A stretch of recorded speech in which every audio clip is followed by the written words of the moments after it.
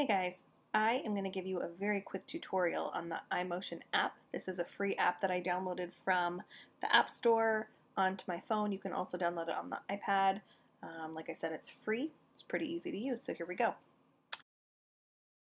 When you open the app, this is what it looks like. I hit New Movie, and now I'm going to type in a title.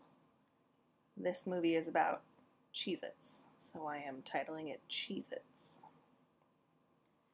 And I'm going to choose manual, which lets me take a picture when I want to instead of on a predetermined timeline, and then I hit start. So this is the view through my phone.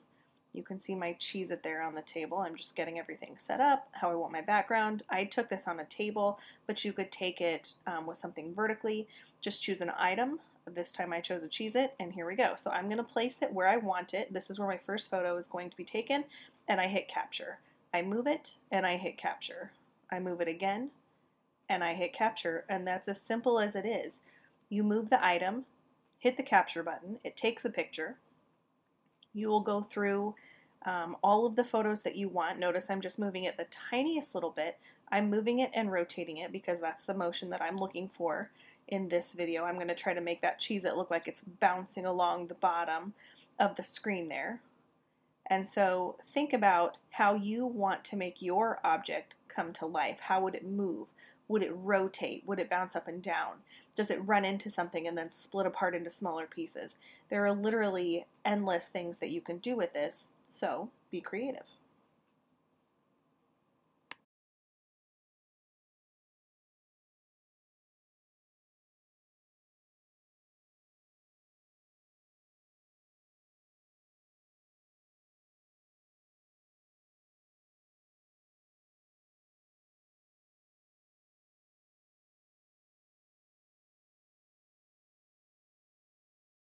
So as I'm taking these last few image captures on my video, I'm moving it just out of the view and I'm finished.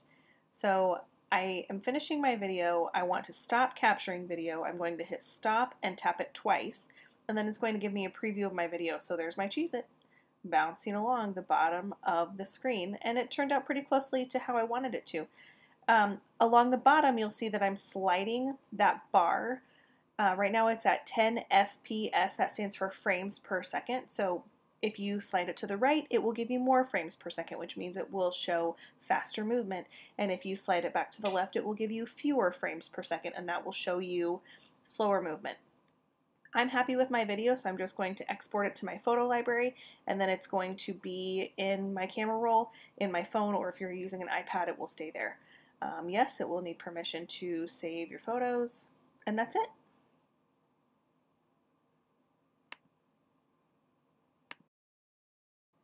And now, without any further ado, I give you the jumping Cheez-It.